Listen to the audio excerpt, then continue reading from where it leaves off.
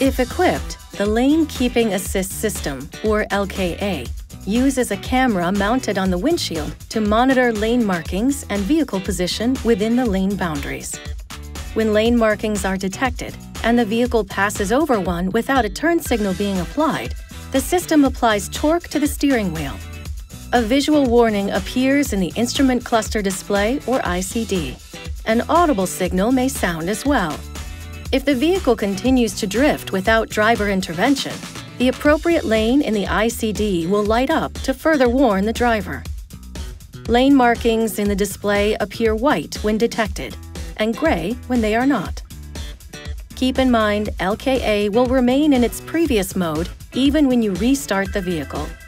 To turn it on or off, press the button at the end of the multifunction lever.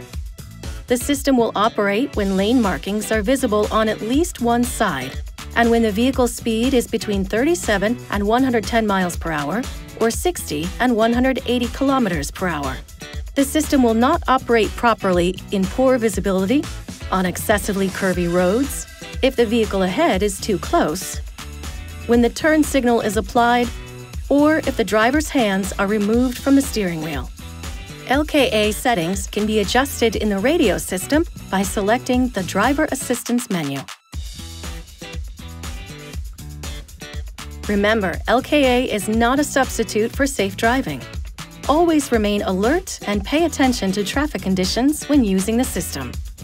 This video is not intended to take the place of your owner's manual. For complete details and other important safety information, please see your owner's information.